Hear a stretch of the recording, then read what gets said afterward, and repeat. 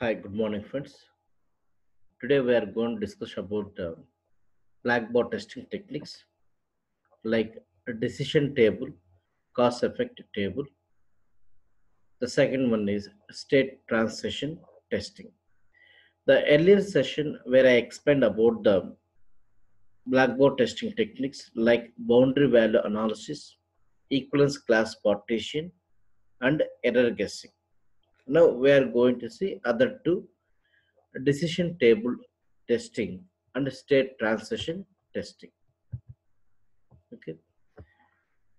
In general, first three which we discussed earlier, boundary value analysis, equivalence class partition, error guessing, those are the major techniques which we are going to use to derive the test cases. But interview's point of view, these concepts also you have to know it is. First one, decision table testing. This one also called as cause effect table. Cause effect table. That means effect of the application, how it going to behaves. Cause if we give the different kind of inputs. So based on the given inputs, how application behaves. That is represented in tabular format. That is called it is called decision table testing or cause effect table. It is one of the blackboard testing technique used to test system behavior, how it is going to system affected for different kind of inputs in table format.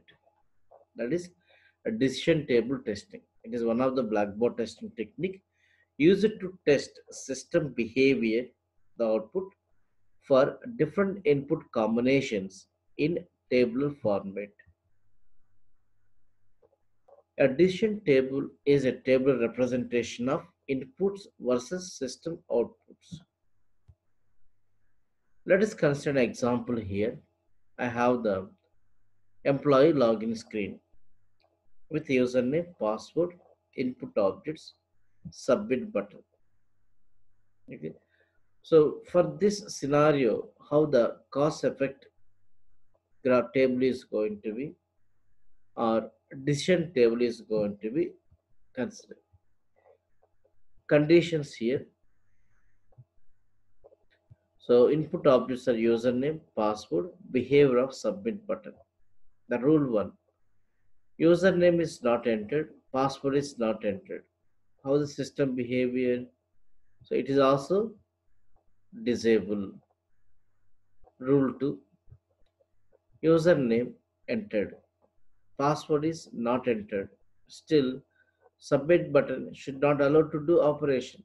Disable it is false. Rule 3. Username is not entered, but password is entered. Still, submit button should be disabled only. Rule 4. You enter the username, enter the password, then submit button should be enabled. Like this, the combinations, which are the different kind of input combinations, according to how system has to respond. This we are going to specify in tabular format. Okay. This is called addition table testing we are going to call. Next one, state transition testing. It is also a blackboard testing technique. It describes software may shows a different kind of response depends on current state or condition. It describes the software may shows a different kind of response depends on current state or condition. Like a human, every time you are not going to be same. Based on situation, different way we are going to respond. Similar application also. Describe the software measures a different kind of response depends on current state or condition. Let us consider example application login screen. Enter agent name, incorrect password, first attempt. So If it is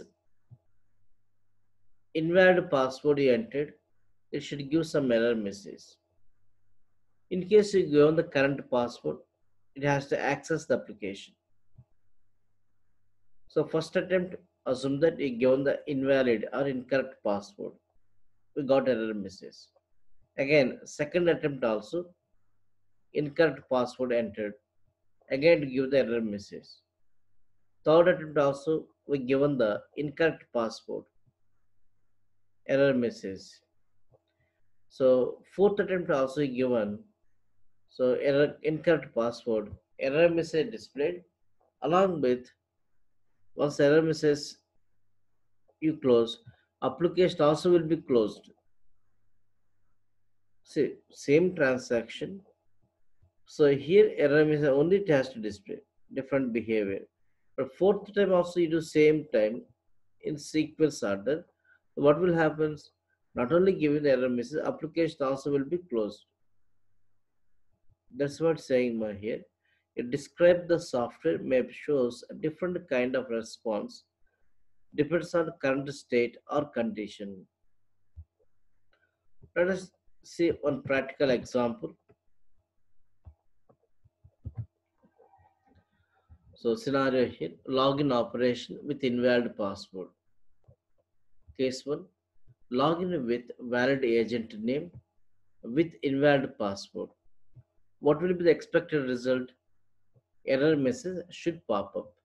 In case 2, login with valid agent name with invalid password. Expected result, error message should pop up. Case 3, login with a valid agent name with invalid password. The expected result, error message should pop up. Case 3, login with valid agent name with invalid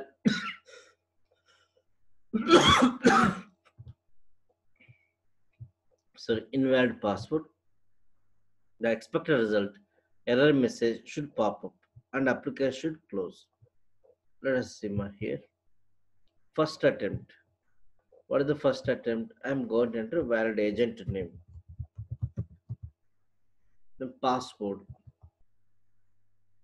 invalid password I am entering. If I click on OK, incorrect password, please try again. As our expectation, error message displayed. Okay. Now case 2.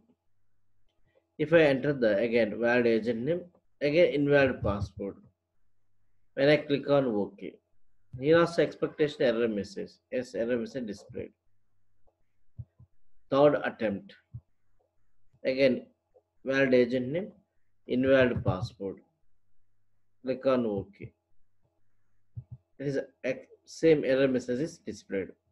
Now you observe that based on this state, third, fourth state. So when I'm doing here, fourth state, so same operation, agent name, valid agent name, invalid password. When I click on OK, what is the expectation? Error message should pop up and application should close. Now see that when I click on OK, it is given the error message. Click on OK. Now see the behavior is changed here at this state. Login unsuccessful. Please try again later. When I click on OK, application also closed here. This is what the state transition coverage we are going to call. Okay. Now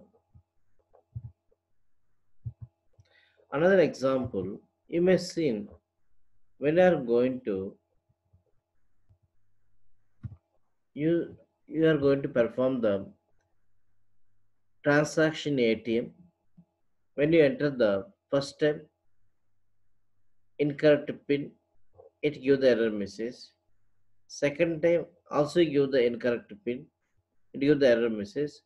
But third time also you give the incorrect pin, so it give the error message, and generally your ATM will go to eat the your card.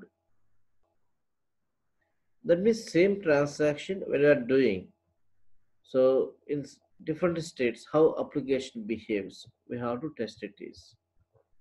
That is what the state transition test we are going to call. Describe the software may shows a different kind of response depends on current state or condition. This we are going to call state transition coverage we are going to call. So the five blackboard testing techniques are there. Boundary analysis, equivalence class partition, error guessing, decision table testing, then state transition coverage. They are the blackboard testing techniques. Thank you. Try to subscribe my channel for more updates. Bye.